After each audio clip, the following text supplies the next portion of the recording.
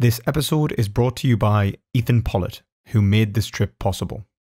If you'd like to support future episodes, please follow the link in the description. Shall I introduce Well, it? it's your channel, right? Go for it. Yeah, this is weird, man.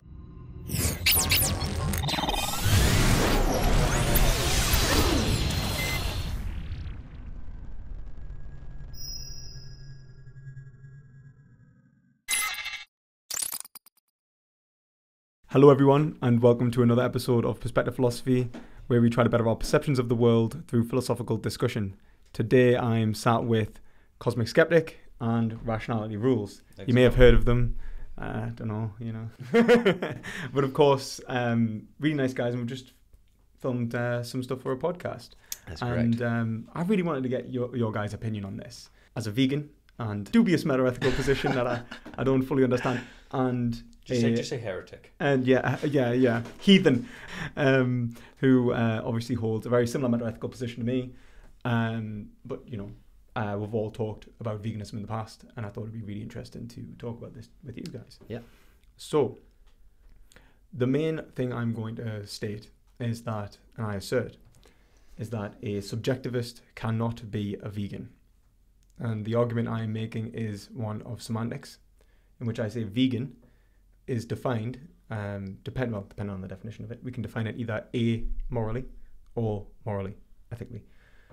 If it's amoral, then a vegan is just someone who is not, at this point in time, using animal products and byproducts, which I think most people don't consider vegan. I think that if you're just, when you're asleep, you're not a vegan. Right. I think veganism lends itself to a way of being, and that way of being is justified through a given set of beliefs, like ethical justifications. And when you say subjectivism, you'd say that a subjectivist is saying that they are a vegan because they should be a vegan because of their ethical system, for the most part. Now, what I would say that veganism is, as the vegan society defines it as, is a thick moral concept. It's developed based on various other concepts such as exploitation, cruelty, and benefit. And all of these are based on notions of good and what we should value. Now, unless we instantiate a grounded definition of good, I don't think that these words hold any meaning. What does it mean to exploit someone if there is no such thing as a good? Now, you may say that the good is a thing, depending on that individual. Yeah. I would say that that is actually a language game that is unplayable. You would have one player. So you'd have to be able to assert that there is a definition and that you could know it. And that the way that language works is that the rule must be separate to its interpretation. This is Wittgenstein. So if you have a rule which governs the way in which a word works, its application, its meaning, its use, that must be separate from its interpretation of whether you've used it correctly. So if I say, I am a vegan, or I am a Geordie, the word Geordie or vegan must relate to something other than my interpretation of what it means to be a vegan or a Geordie. And that rule is defined within a language game, in an inference between more than one individual, where we agree that this is what the word means. Otherwise, my interpretation could be the same as the rule, in which case I could go, I am a Geordie, and then in the same breath, I could go, I am not a Geordie. And both statements would be right, because my interpretation of Geordie has shifted in each case.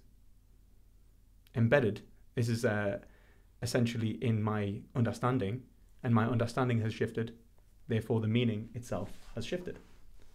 And this means it would be P and not P simultaneously. It would force a contradiction. Now, what I'm saying is that with veganism, this happens with good. Yeah, but it wouldn't be the case that P and not P is true. It would just be the case that... So what you are calling P and what you are then calling not P, right? So the actual substance of the belief is not contradictory, right? Just because your interpretation has changed, what you meant in the first case is still true as far as you're concerned. How would you know? And if it's true, then it's, well, like if you're saying that, like, if what you mean, if you come from a subjectivist worldview that says that, when I say that I think that this is good, it's in accordance with some kind of subjective principle that I have, and then you shift and then you say, I'm no longer convinced of this, like, that's not a contradiction, right? You're not believing both at the same time. And if you do believe both at the same time, like, then it would be a contradiction. What right? I'm saying is that the principle itself changes definition depending on your interpretation of it. Could there not be multiple definitions? Well, there could be. Because one thing you mentioned at the beginning is about how this is really dependent on the definition of vegan. If we say that a vegan is somebody who doesn't eat animal products, really ethics has absolutely no relation whatsoever. Yeah, I mean, you would just say if somebody doesn't eat, as we do actually, of many animals that don't have the conscious cognitive apparatus that we have, such as certain mammals that are herbivores, we'd say they're vegan. Yeah, I mean, to your definition, they're not vegan. Well, this is the thing. Would you say that someone was a vegan whilst Like in a coma. attempting to kill an animal, but was unsuccessful? Like Yeah, interesting. Oh, I see. Because then you're saying that it is intending to cause harm to an animal. Yeah. So then you make it a switch from whether or not they take animal products, consume them, let's say, or whether or not they attempt trying to take. And that's still just descriptive. That's still not a moral. Yeah, but I think that's what I'd say. I'd say there's no moral component there. That's still descriptive. I think if we're being purely descriptive about anything, then I'd say that then it's compatible in a holistic sense with anything. So it's like you're a vegan when you're in prison if you're not being fed animal products. But I don't think that's what vegans intend veganism to mean. I don't think that it's applied use. I think the meaning of the word is normally in the use. Can it not be multiple definitions? Though? Oh, absolutely. Say, but there's multiple definitions of any word, like when depending on the language game. Like I understand. But I would say that like the intended use of veganism is to reflect a philosophy and a way of being. So it has to be like an ideal. It has to be a philosophy in some sense. It's not just enough not to eat meat. Yeah. It's not enough to be forced not to eat meat, Yeah. such as in prison. It has to be that this is an ideology to some sense that you are pursuing. Yeah. So okay, let's work with that definition. If you have this ideological sense for veganism, let us say that you have a subjective framework. Okay. Where you say that I accept these axioms subjectively. Mm-hmm. Now, according to this moral framework that I've set up, I should be vegan. And they're pursuing vegan for the same emotional appeals, for the same desire for logical consistency, or let's say rational consistency within that moral framework. Would you say that's not a vegan? I would say that they've made a mistake in saying that they have these axioms. I would say that the mistake is assuming that their attribution of an axiom to themselves was correct in the first place. Because I think that if you're a subjectivist, and you're saying that actually, depending on the subjectivist, I mean, because subjectivism is a very large brand of, unfortunately, for to tar everyone with the same brush. But many subjectivists, so for example, non-cognitivists, deny the propositional abilities of subjective statements. And even if you take a quasi-realist, they accept that we can make secondary propositions based upon, what I think I value. I would say that the issue is that you could only describe yourself as being vegan for a moment and not prescribe that you should be vegan from any given time onwards past that point. Because as soon as you say that, and even in that respect, you'd be saying that what I take exploitation to be is something which I find distasteful. And that's essentially like exploitation, benefit, cruelty, these things that I find distasteful. So as soon as they stop being distasteful, or as soon as even if something I thought it was going to be distasteful, like I think I find animal cruelty distasteful, but actually I love it, man. It's great. Like I experience it. Then I've nullified my own conception of good in that scenario. Like I cannot claim to have known a notion of good. I have destroyed it. I've annihilated it. I have expressed an understanding, not an understanding, rather an emotional state, boo hurrah. And I think that as soon as you start being cognitive about the notion of good based upon an emotional state that goes beyond a purely descriptive statement that I think I am this, then I think it becomes nonsensical. As soon as you create a system which applies and prescribes a notion and a way of being, it breaks down. So would you say that there has to be a sensical situation in order for you to be vegan? So not only do you have to have this ideology, it's not enough to substantiate that through a rational framework that is I would say that where there's axioms accepted, perhaps unjustly, but in a subjective moral framework, you would say that for the ideology of a vegan to hold true to you, you'd have to be able to substantiate it from the ground up. Well, look at it like this, like what the word vegan means, let's say based on this notion of exploitation, and that's based on the notion of evaluation, and that evaluation means that you care about, let's say, cows, chickens, but not pigs. You would then be able to be a vegan who kills pigs, under your definition of veganism. So if you can give me that definition one more time. So I value cows, chickens, and pigs. Yeah. But cows, chickens, and not pigs, rather. That's a very peculiar definition. But of it's totally, yeah, but it can be held, right? Yeah, it can be, but and people I've talked to slaughterhouse. Well, I've seen slaughterhouse workers talk. But I know talk about hating lamb, like hating cat. Actually, it's not that strange. If for instance, if there's somebody who fish is one example, but even in a, you can think of peculiar cases where somebody, for instance, is a meat eater, but for some reason had like a pet pig when they were growing up, and so they just have a special affinity for pigs, and so they're okay with killing any. Yeah, but I wouldn't say that their veganism. It would be a straw man to say that their veganism is defined in such a way as to reference the particular animals that they're happy to hurt and happy not to hurt. But at the very least, it excludes. But that's just. I think that's a misdiagnosis. I don't think so, because if you think of what is exploitation. No, because if you ask these people, why is it you're vegan? They won't give you this, I just have this, pigs should be okay, humans should be okay, chickens should be okay, rabbits, screw them. That's not what you'll get. You'll get some kind of appeal to some rational structure in which they're relating to sentience.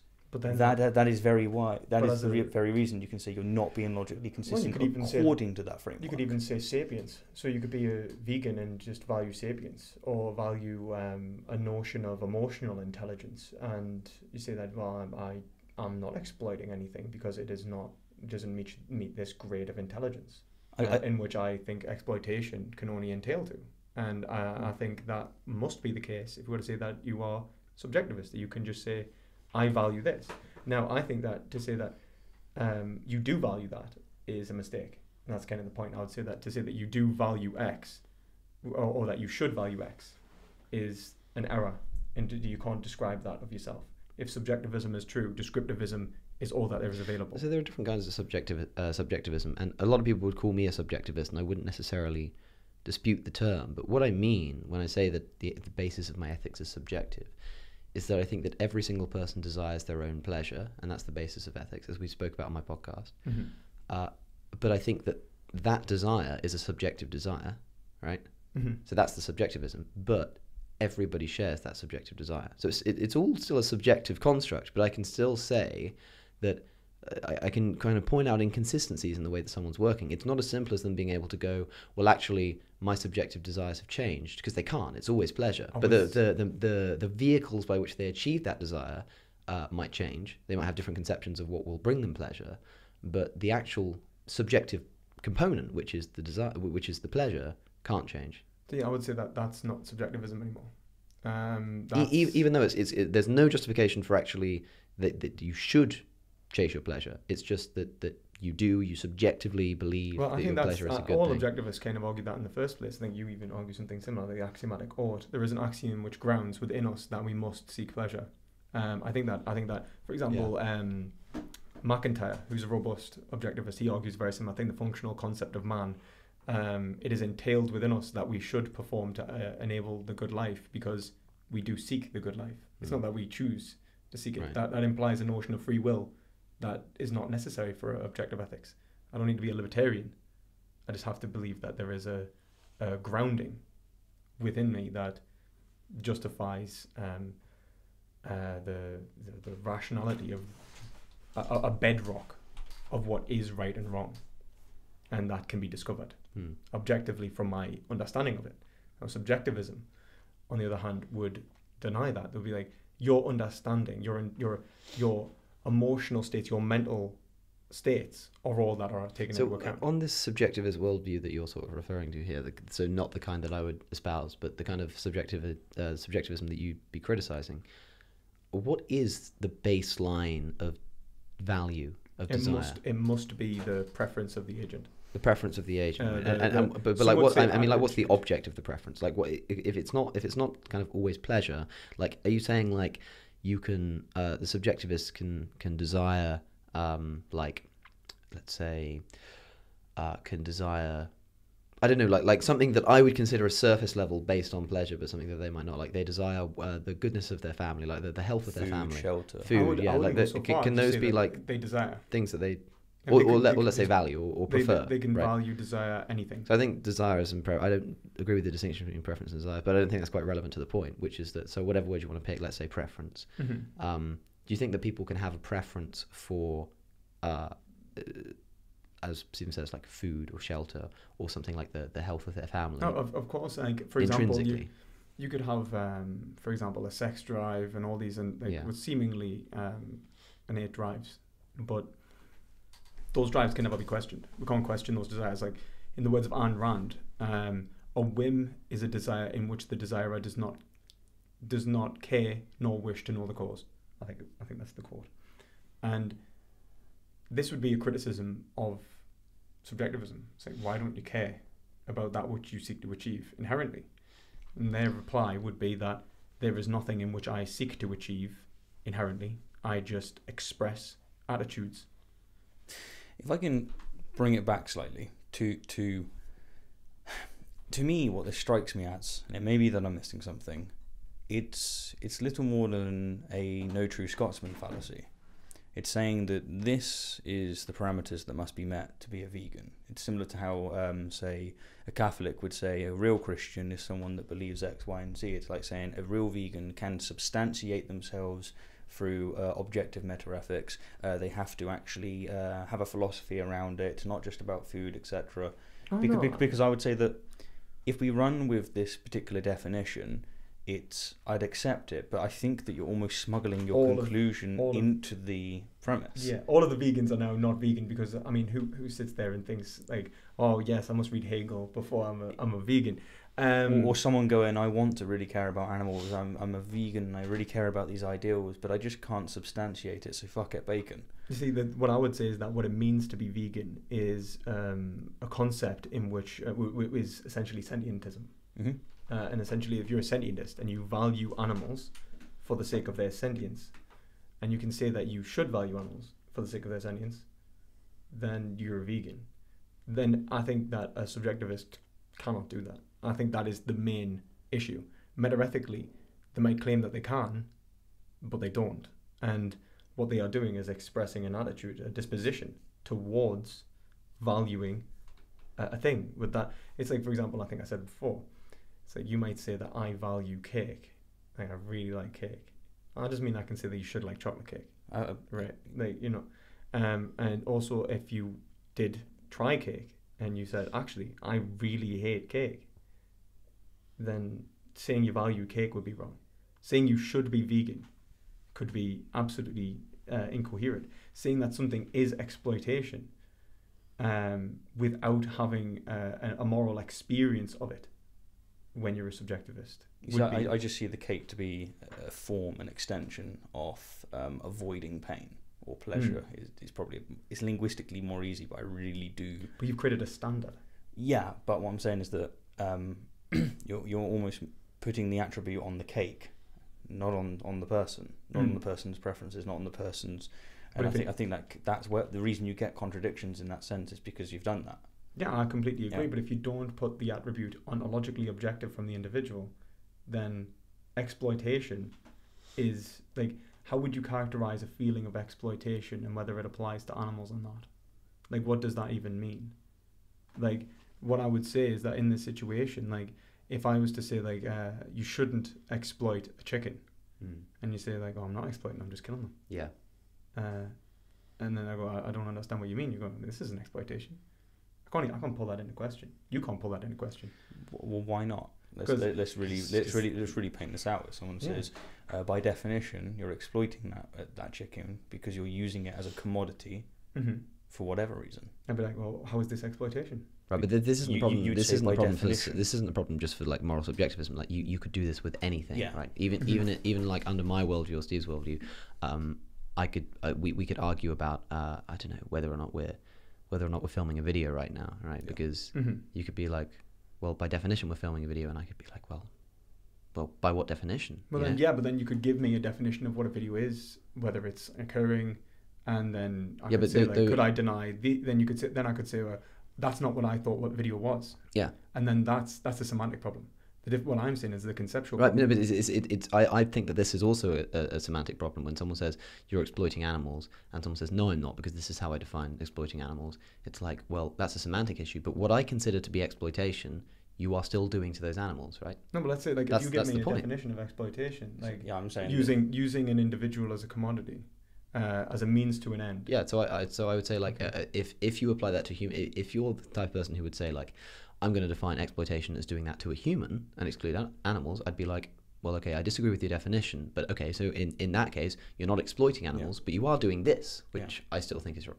Yeah, but then it's not a conceptual problem, right? It's still semantic. But that's the thing. If you were to say, like, if I was to say that, like, this isn't exploitation, then if I could just go, this is not exploitation.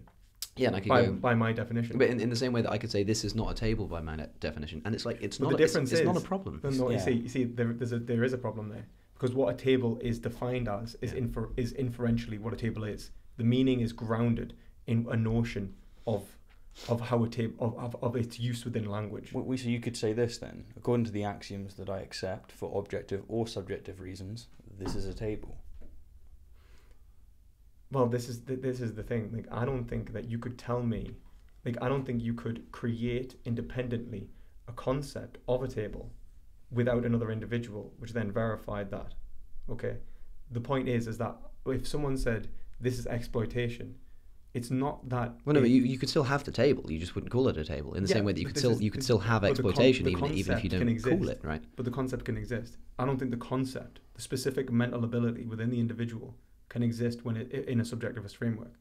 You wouldn't be saying, like, this is exploitation. I'd be saying, you would say exploitation and its meaning would be absent. There would be no ability for that proposition to actually entail whether it is or is not exploitation, because it's definitionally dependent upon your interpretation, which is the rule, which changes even from hearing what it could be. Assume you cannot think of what your thinking was. You can only think in what your thinking is, in other words.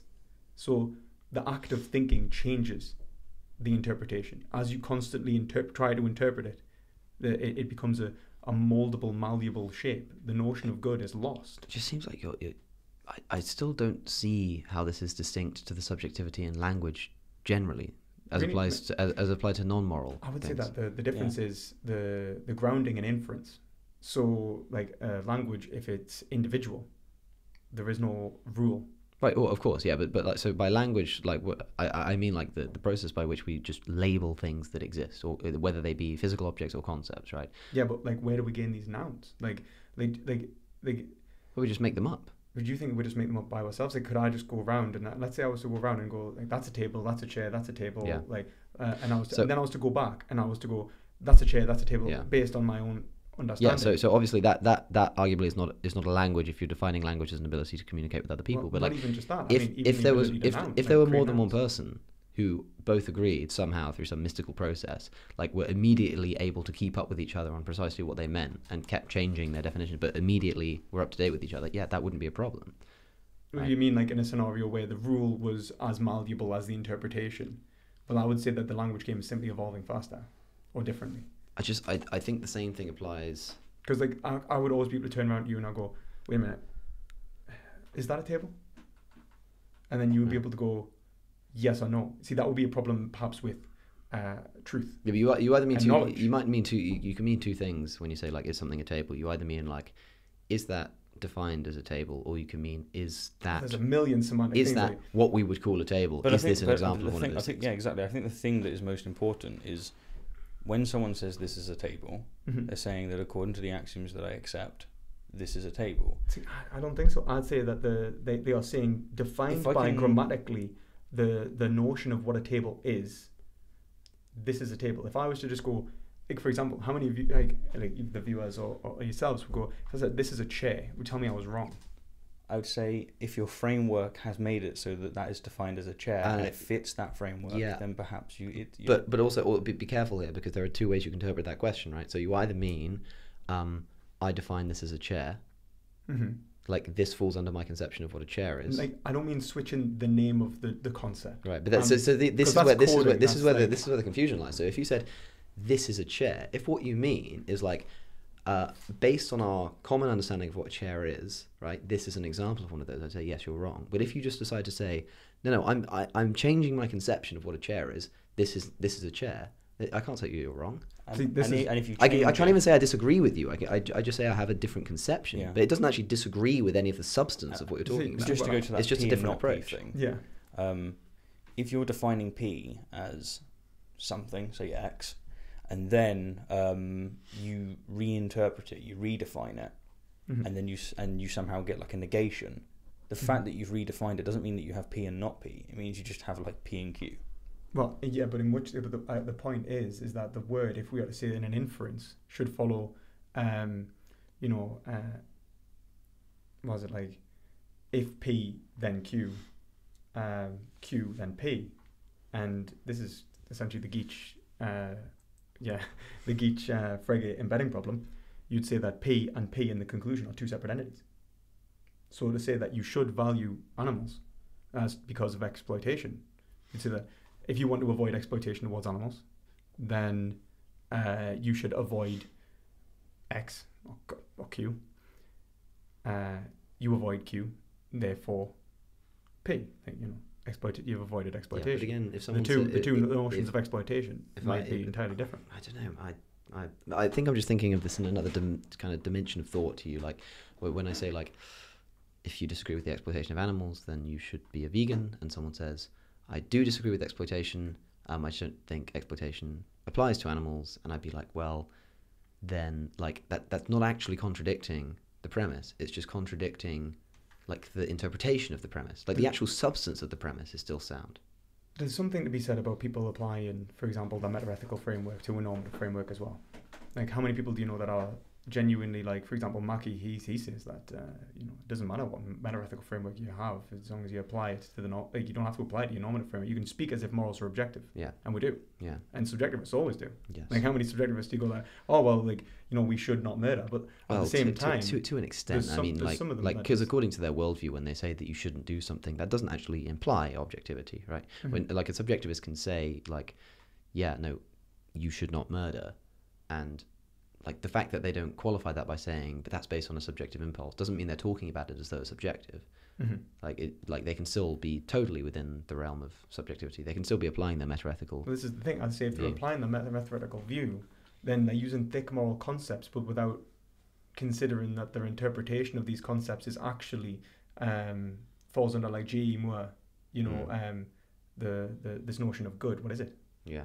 It's a what is he? I think what's the word? The open question argument. Yeah, open question argument. What do you mean by exploitation? Yeah. And everyone's going to stand. Is it really exploitation? Is it really good? Is it really yellow? But G.E. Moore's response to that is just to say, but we know what it is conceptually, right? G.E. Moore's an objectivist, and he is. Yeah. And he says it's self-evident. Yeah, which I disagree with, but you can understand the kind of point that he makes in terms of like with the comparison to the color yellow, famously, that although we might struggle to define exactly what yellow is, we can't define it, right? You can define it as in terms of electromagnetic wavelengths, but that's not what yellow is as experienced. However, despite all that, like conceptually, like when we see yellow, we know what it is, and like as a concept, we know what it is. And if we have a slightly different conception of like what we would call yellow and where the boundaries of the concept would be drawn, like substantively, we're still kind of experiencing the same thing, right? We're not experiencing the same. I would say that the only way you can know that yellow was the same thing is only through an embedding of a concept within a rule that would dictate its use, which relates to certain objects and whether it can be verified or falsified. I think otherwise it's like saying, for example, have you ever when you see Christians and they try and define God, and if you ever heard saying like people try and talk about God and they'll just constantly disagree on what a God is, what it does, how it exists. Same thing with yellow. I think that is it or is it not yellow? At what point does yellow become orange? At what point does I can't think of another color that is anywhere on the spectrum towards yellow, but it's somewhere along those lines. But although that's arbitrary So and what you're subjective, you saying can is still say that, that something is yellow. They're not vegan. Yeah, that's what I'm saying. Like, I think if you disbelieve in the color of yellow, then you're not vegan. No, but I think the point is that I think that if we don't ground, or like, I think that it impacts us in such a way that it's done implicitly. Like, I look at a yellow, like, and we might go, like, that's gold, and I may be right inductively, but then for me to have knowledge on that situation, I go, is that gold? And I think you might turn around and go, yes, it is gold. Or you might go, no, Lewis, you've taken acid as the guy told you, and that is in fact not gold. And I'll be like, well, it tastes like gold. And and you know, you can have this sort of discussion on it. And I think the point of what I'm trying to make is that if you're an actual subjectivist who argues that moral inferences have nothing to do with ontological facts and instead are embedded within our expressions or taste sensations, then the reality is you'll be like, does this taste the same as that thing you tasted before? Does this taste the same altogether? And I think that the reality is that there is nothing beyond induction which can allow you for the argument to flow. You could say that it is an argument from induction and that you inductively can be a vegan. I have no real problem with that. But then you wouldn't be able to know if you were. You wouldn't know if you were a vegan. But you'd call them a vegan. You could call yourself. I would say that you could call yourself a vegan, but then I wouldn't know what you mean, and no one could know what you mean, right. And you not necessarily know what you mean either. You just think you do. Yeah, I've got to say, I'm not convinced. But, That's fine. That's fine. I think a large part of it will be that you're incredibly well read. I'm sure there's things that I haven't. All my friends over my disagree with head. this. If that's any consideration, a lot of them have PhDs. So. I always.